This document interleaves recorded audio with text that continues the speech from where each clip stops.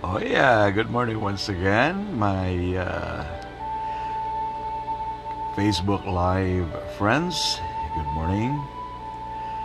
Bob Miramar here, and it's February 25, and it is already about 4:22 in the morning, early in the morning. Hello, how are you? I am so excited to be with you this morning, and I am wishing you all the best. Rizal Armada, how are you? Charles Concon, bro, good morning. Thank you that you are already also awake. Magandang umaga sa inyo lahat, and pagkatapos nung kagabi, just after last night's live coverage, as we talk about part of James. This morning, because it's Monday, although it's a holiday in the Philippines, I have in my heart to share something with you. How God would respond a person's personal choice to obey God and to make God His God, and because of what God wants, a person makes his life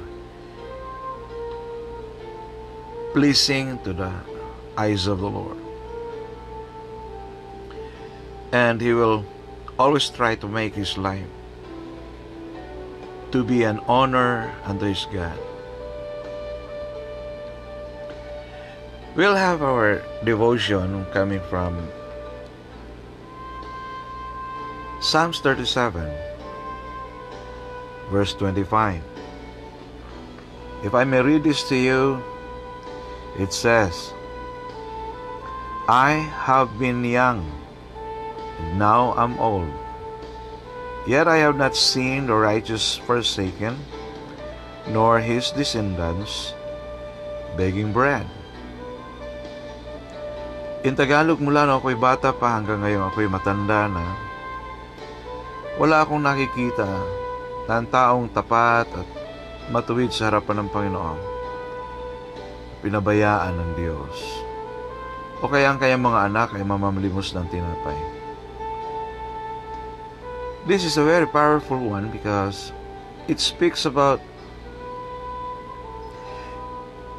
if we'll just obey God and do what He wants us to do, you will surely also receive the power of the reciprocating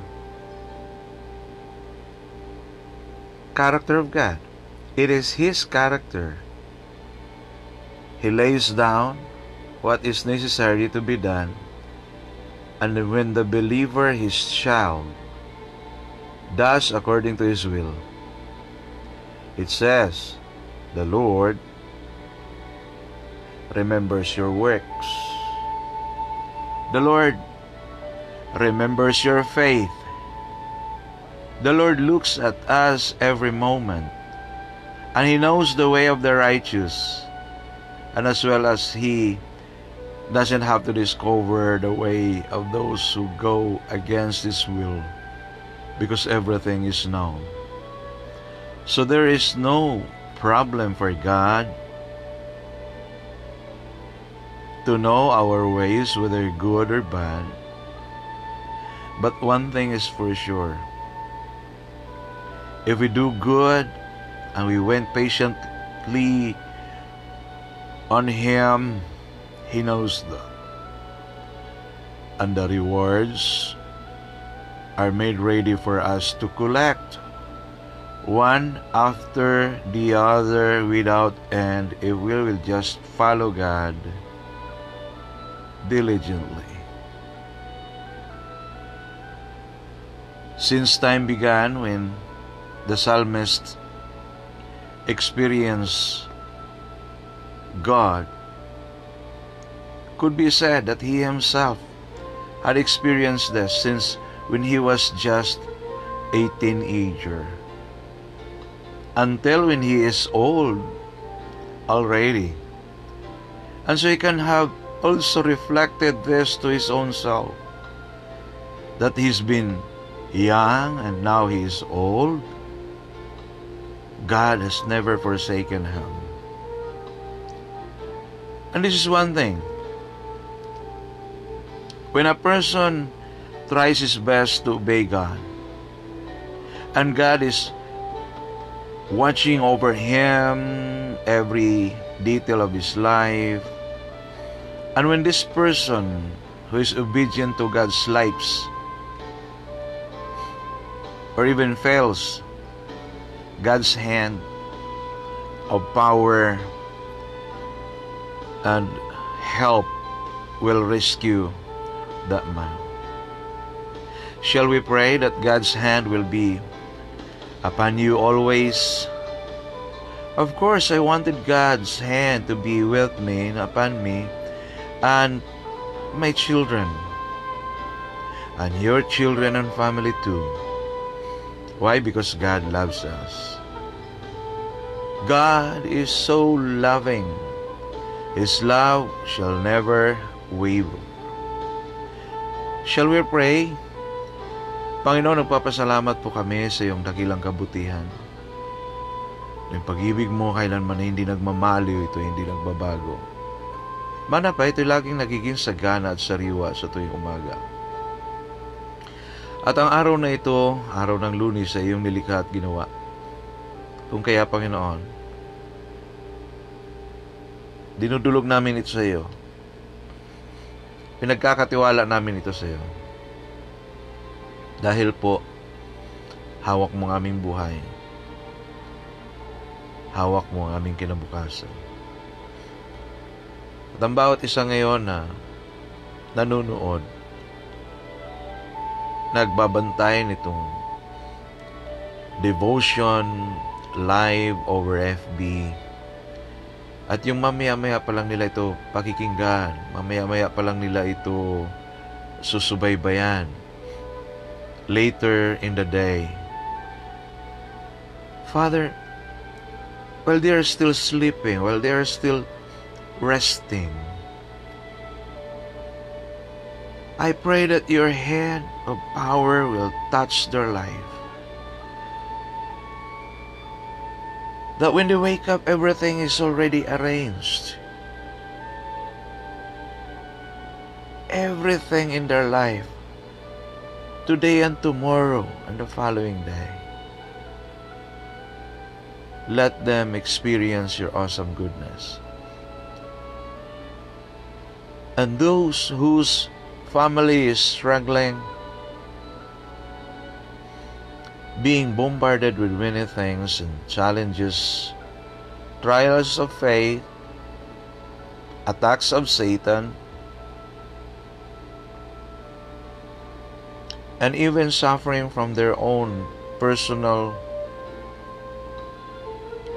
decisions. Lord, your guiding hand,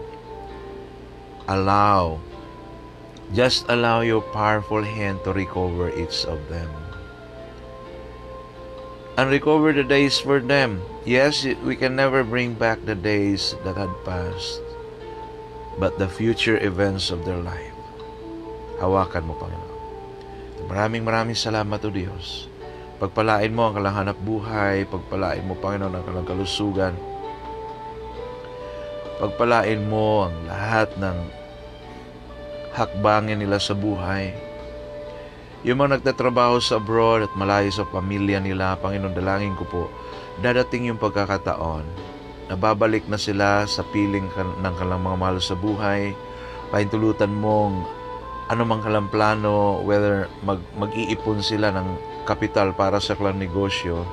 Turuan mo sila, Panginoon, kung anong uri ng negosyo ang nararapat nilang buksan, kung paano nila ito patatakbuhin. Turuan mo sila ng wisdom, sino ang kanilang kakausapin, kung nangangailangan po sila ng mga business partners, so that mag-thrive sila at sumagana o masenso sa buhay. Dalangin ko yung mga kaibigan ko na nasa Amerika, nasa Africa, Europa, Canada, even nandito sa Asia, at ang nandito, Panginoon, sa Pilipinas, ay yung kamay na makapangyarihan ay igawad mo sa kalambasbas. Ganon din po, Panginoon, yung mga pastor at mga pastora, pamilya nila, lalo na, dalangin ko, pag-ingatan mo po sila. Dalangin ko, pagpalain mo ang ministry nila, kalusugan nila, at ang bawat isa sa kanilang mga buhay. Lord, thank you so much. Bless the Philippines and bless this country.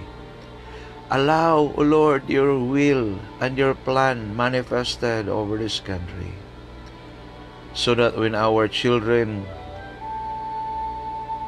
grow and mature, they would see the answered prayers on this country.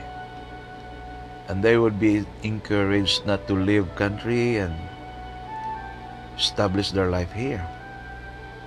But thank you so much in Jesus' name. Amen. So, that is it. God will never forsake any one of His children. God will never leave any one of His children.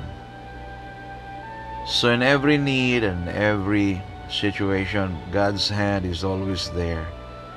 God's hand will always be ready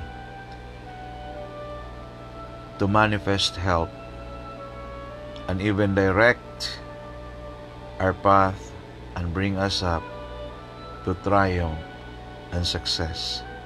Thank you so much. Later of the day, I will be taping about your marriage killer number 3. Shalom for now. I am having this video short so that I could also share this through YouTube. Right? The Day of Hope Live is going to YouTube, so that not only you can partake with the Word of God and with our devotion, but also for all who are following the YouTube. Why?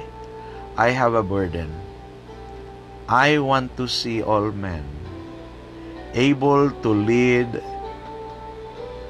the respective family, wife and children right, so that they could leave a legacy for the future, and their children like mine will also continue believing in the Lord, passing on this to their children someday, so that we could raise up a community of believers, so that we could raise up a city of believers, so that we could raise up a nation of believers, hoping that we can do that before the Lord Jesus Christ returns. So I'm inviting you, do your part,